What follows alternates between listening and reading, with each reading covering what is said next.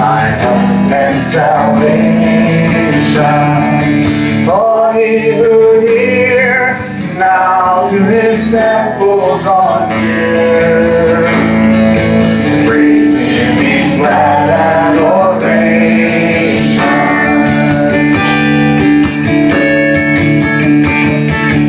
Praise to the Lord who o'er all things so wondrously reigneth. Shelters thee under his wings, is so gently sustained. Hast thou not seen how thy desires have been granted in what he ordained? Praise the Lord, praise the Lord.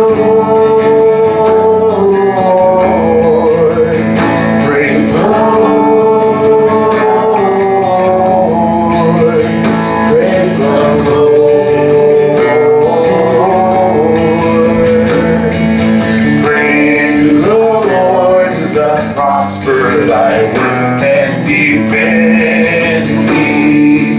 Surely his goodness and mercy did daily attend thee. Ponder anew what the Almighty can do. If with his law he be friendly.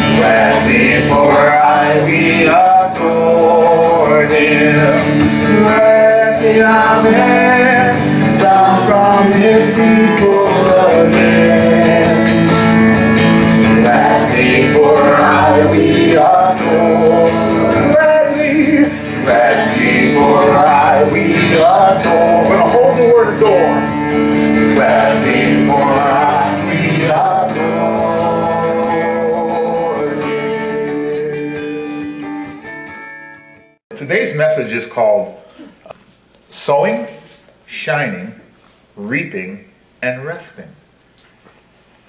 Well, really, the scripture says trust, but trust is another word for rest. Right? So, Jesus says as believers, we have 4 responsibilities. Our first responsibility is to sow. You notice that we're supposed to sow. It doesn't say you got to force people to grow. You can't nag me into growth. We have a responsibility to shine. You know what the word shine means? It means to reflect a bright light to show the brilliance and the excellence of Christ. I was getting coffee this morning and a lady said, well, that's why I don't go to church, because it would fall down. I forget what I said to her to make her say that. But she said the building would fall down. And I said, a lot of people say that. You know what I say to them? She goes, what? I say, you puny sinner. You think that God's building is going to fall down because of you and your little puny sin? All right, reap. God says one of our 4 responsibilities is to reap. That means to cut and gather. Sometimes God wants you to pursue another person and sort of encourage them to get right with God. I think on Judgment Day, many people are going to say to us, dude, why did you just let me walk away from fellowship? You should have done something. You should have grabbed me by my collar and shaken me.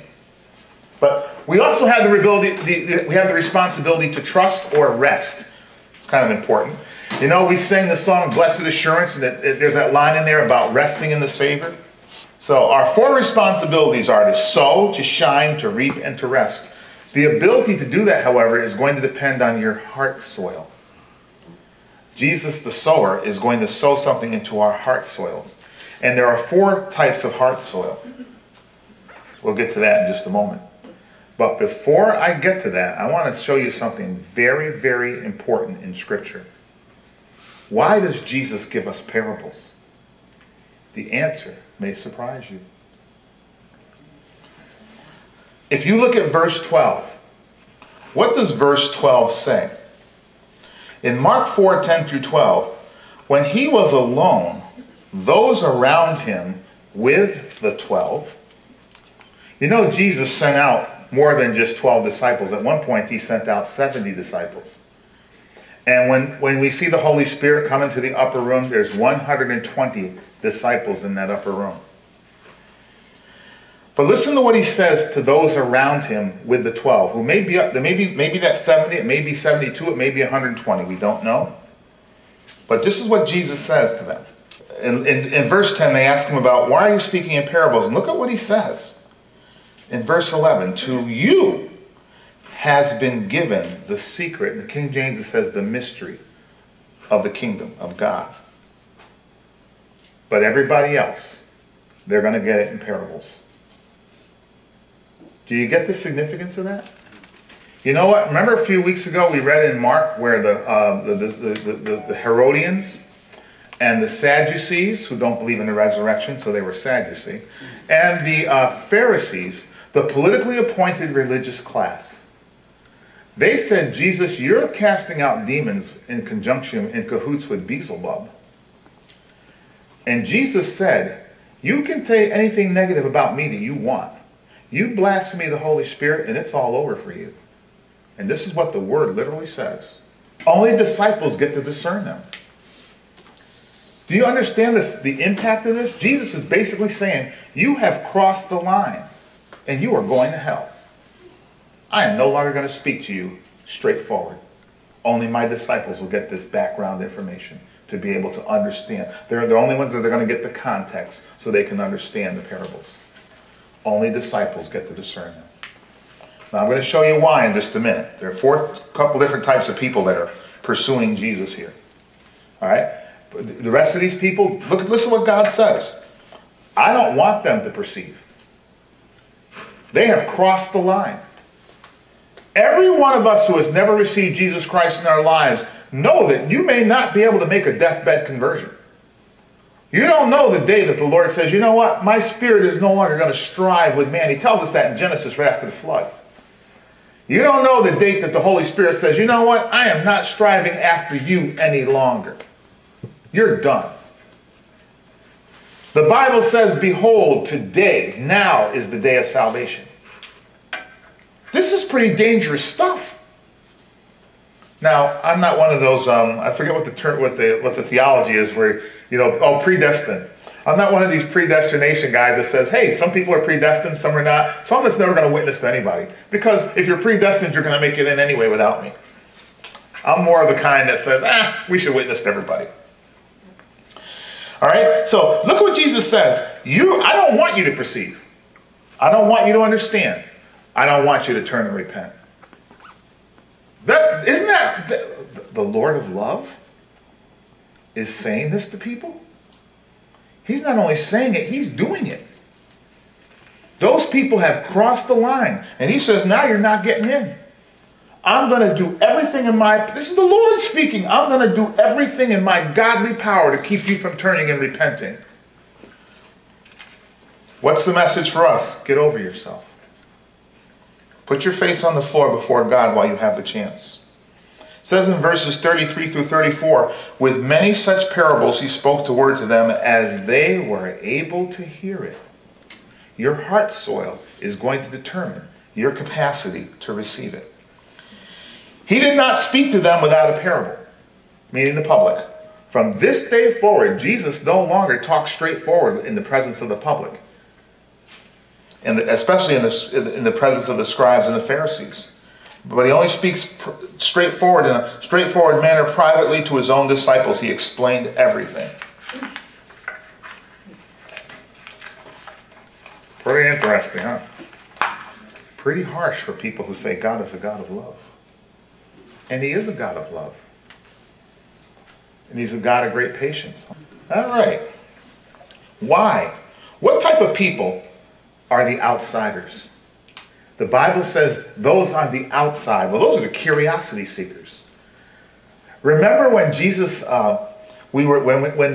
Jesus healed a leper, and he told the leper, "Don't tell anybody." And the leper went and told everybody. And I showed you that map of the 120-mile radius that people were now coming to see Christ. He no longer could walk freely to heal the people that he may have gone to otherwise. And there were a bunch of curiosity seekers, so much so that somebody really had a paralyzed man. They had to break open the roof to get him down to Christ. Curiosity seekers, casual observers versus those who really are seeking Christ as the Messiah.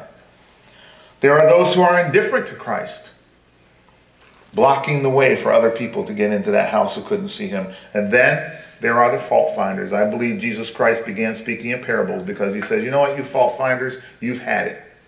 You're not going to be able to turn and repent. And again, I'll have to reiterate, in verse 34, he says, he did not speak to them without a parable. They had crossed the line. Remember, Jesus was healing a man in the temple, and they were all looking at him to say, I wonder if he's going to do this on the Sabbath. And Jesus looked around at them angrily, and he healed that man. He said, it's God's will. Is it God's will to do wrong on the Sabbath or to help somebody on the Sabbath? Well, let's talk about these 4 types of heart soils. Heart soil number 1 is packed hard by the world's traffic. If those of you who live out in the country, you walk on a path and you walk on it long enough, and the path gets very hard. It's hard because of the world's traffic. Traffic is a biblical term for messages or signals that are transmitted through various forms of communication. He sowed some seed along the path. The path is a place of worldly traffic, hard packed, difficult to penetrate. Not to mention that your feet are always destroying the seed that's planted. Man's feet is always destroying it. Man's ideas, man's concepts. These are strong spiritual strongholds.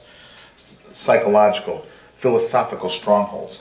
And guess what comes and eats them? Birds. Remember, in Scripture, birds are rarely a good thing.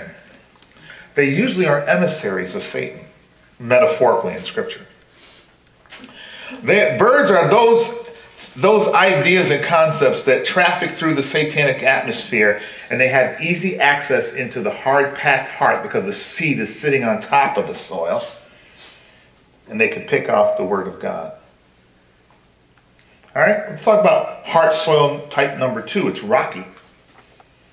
Where it did not have much soil, and immediately it sprang up, since it had no depth of soil, it lacks the soil depth. You know, sometimes we see people, we only see what's on the surface. Sometimes we want to judge a book by its cover, but the Lord says there are roots inside of people. And my word needs to go down into the root. And when they're on rocky soil, the roots can't go down, so the plant grows up quickly, but it doesn't develop. It doesn't develop the root system that can get down far enough to get the sustenance, the nurturing that it needs to grow. And when the sun rose, it was scorched, and since it had no root, it withered away. Now, we see those people who come to Christ, and they're so excited, right? They're so excited about the things of God. And then they seem to disappear just as quickly as they were excited. The heart soil is rocky. And when you get to know those people, you realize they're struggling with a lot of things. And we have to pray for them. Pray that the Lord, we pray this all the time, right? God, soften my heart so your word can work in me. And we pray that about other people all the time. Lord, soften their heart, Father. Make that heart soil soft so your seed can go in and they can develop some roots, a root system, and get sustenance from you. Now, the third heart soil is thorny, and it chokes the word of God in your life. Other seed fell among the thorns, which grew up and choked it, and it yields no grain. Now, thorns are irritating distractions, painful pricks from disobedience, and dangerous neglect that chokes the word of God in our lives. Distractions.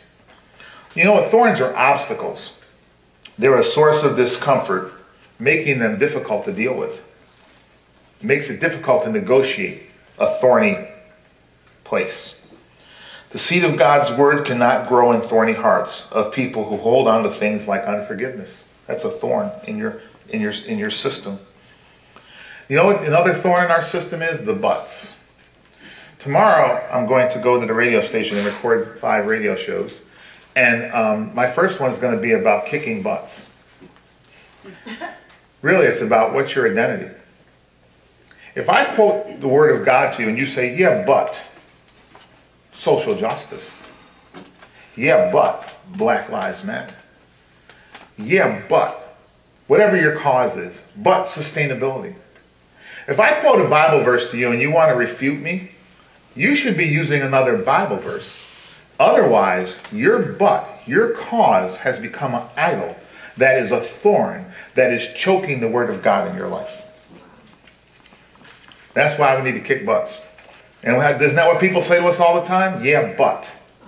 And they quote something from their idol cause, to which they have wrapped their identity around. And rather than say, oh, I'm going to read the scripture tomorrow, thou shalt love the Lord thy God with all thy heart. And everybody goes, yes, that's me. And when I quote a scripture to you, you got a butt. The fourth type of soil is good. Good soil yields. A yield is produced by transactions or activities that generate a return on the investment. And that's where you get the yield of 30, 60, and 100-fold. Some people will allow the investment that God is making in them to bear interest. They'll walk with God. They'll let God lead them through the transactions that will produce fruit in the lives of other people. So, our first responsibility is to sow. 4 types of heart soils, 4 types of responses, 4 types of outcomes. Our second responsibility is to shine. Now, Jesus said a lamp is set on a stand,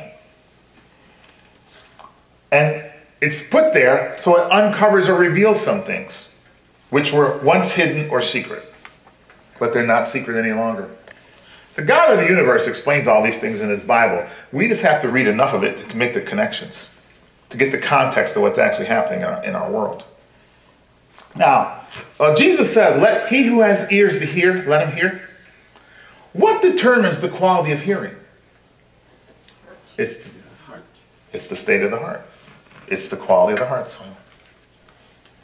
The quality of the heart soil determines the quality of the hearing. The condition of the heart determines the quality of hearing. Your ears are just receivers. Metaphorically, ears in Scripture refer to the willingness to listen and to pay attention and to receive from God. He says in verse 24, pay attention to what you hear with the measure you use. That's why it is so evil what they're doing to our children by only teaching them one side of the story in school.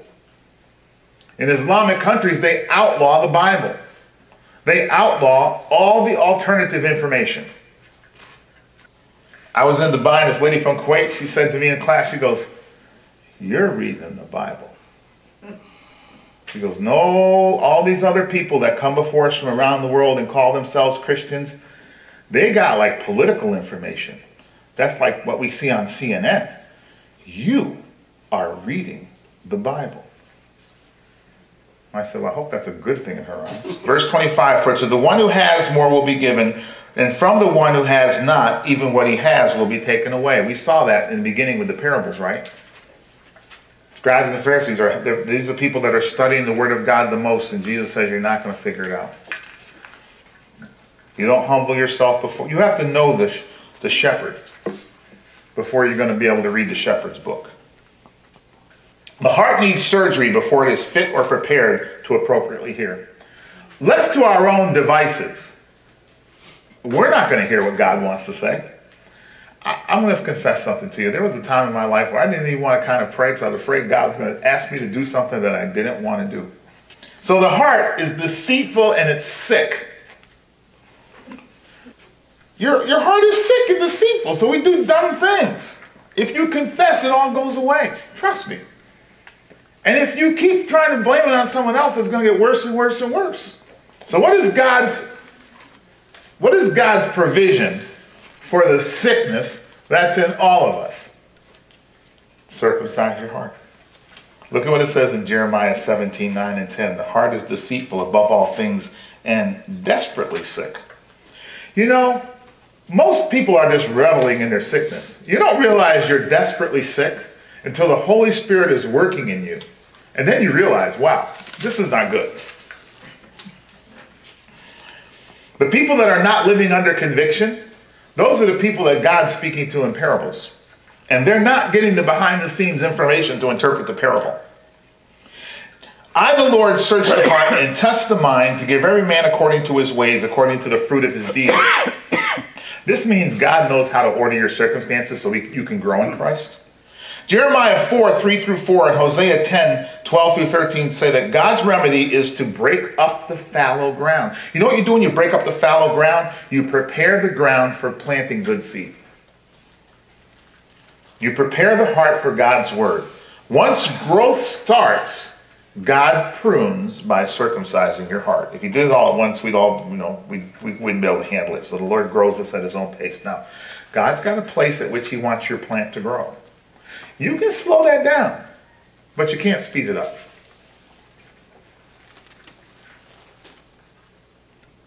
Hosea 10:12-13 says this, sow for yourselves righteousness, reap steadfast love. Break up your fallow ground, for it is time to seek the Lord, that he may come and rain righteousness upon you. You have plowed iniquity. You have reaped injustice. You have eaten the fruit of lies because you trusted in your own way. But you don't have to keep walking there. Jesus gives us this last parable about reaping. He says the kingdom of God grows through activity that involves sowing, sleeping, sprouting, and sickling. Remember, we read that scripture, right? The guy sows and he goes to sleep and he doesn't know what's happening. The earth does it. God does the growth. It tells us in 1 Corinthians 3:6-9, one may plant and another may water, but God gives the growth. We don't have to walk around with a Christian notch on our belt saying, oh, this person received Christ, that person received Christ. Oh, I'm so great. I mean, I'm trying to share the Christ with everybody. God will produce the growth. So, he finalizes this with the parable of the mustard seed. Now, the parable of the mustard seed is this. And he said, with what can we compare the kingdom of God? Or what parable shall we use for it? It is like a grain of mustard seed, which when sown on the ground is the smallest of the seeds on earth. Yet when it is sown, it grows up and becomes larger than all the garden plants and puts out large branches so that the birds of the air can nest in its shade. And birds in this sense are probably referring to people who are in the kingdom of God. Christ is represented as the sower, and the kingdom is like a tree. A tree that's planted for our spiritual good and growth. And you know how the Bible says we get protection under the shadow of his wings? Well, he's using a branch analogy this time.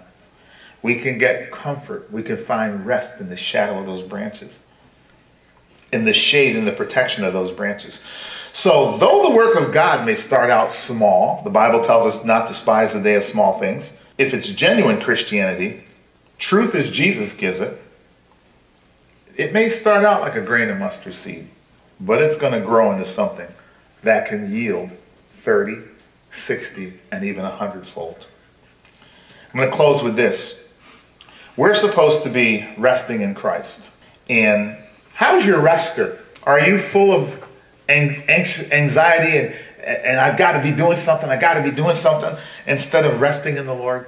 Now, resting in the Lord is not a cop-out. Resting in the Lord doesn't mean that you get on your spiritual hammock and you never take a risk, you never step out. Resting is allowing God to lead us into unknown territory and trusting him for our well-being and for the results. We first trusted Christ for salvation, right? Now get this. Jesus died on the cross for our salvation. Why won't we trust him with the process of growing us? We're trusting him to save us. And do you think he wasted his time to die for us on the cross, and that he now is going to abandon us, something he wants us to do or something he wants us to obey him in? We can participate in these tremendously satisfying experiences of obedience. Obedience is a tremendously satisfying experience where Christ works through us and we experience a blissful communication that relaxes and refreshes our souls. Because when we are relying upon God, we know when to say yes, when to say no. We don't get overburdened and burned out. And get this, how can you prove you're really resting in the Lord? It's through your obedience. That's how you really prove you're trusting and resting. Hallelujah.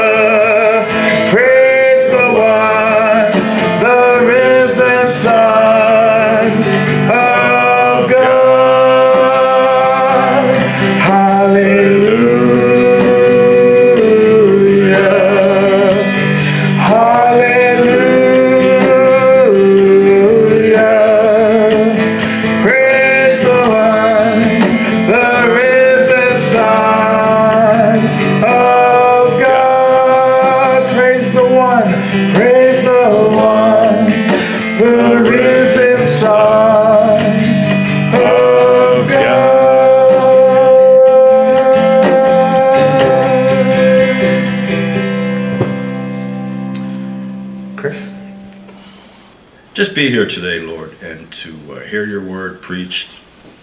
God, to know what you would have us know about you and who we are in relationship to you. God, indeed, as we hear the parable of the soil, Lord, I pray that each and every one here has that good soil, that good heart, God, where you can indeed invest in each and every one of us. God, that we can grow so that we can know, God, your ways and walk in your ways and testify of you, Jesus, Son, Father, God, indeed. Lord, we know that the natural man, God, he lacks the sixth sense, God, that you've given us by faith, by hearing of your word. Indeed, the preaching of the gospel to him is foolishness. He is spiritually discerned. So, Lord, I pray here that we be not of that nature. We be not of the natural man. But, God, grow us. God, be our portion so that we know you, and not just know you, God, but that we love you. For how much is your love for us? Each and every day, God, we wake up with the privilege, God, with the hope and with the victory of knowing what you did at Calvary's cross. The victory's in you. So, Lord, we thank you indeed. God, indeed, as has been said, all around us, God, we see darkness, we see ugliness, we see the fruit, God, of unrighteousness. And God, we know that you have placed us here, and we are still here. You don't take us up when we confess you as Lord and Savior, but you leave us here for a purpose, to be your ambassadors, to reach that dying world out there. God, to bring them into the light, for once was I, and I thank you indeed for those who witnessed to me as well. So, Father, as we close, I just thank you for your blessing.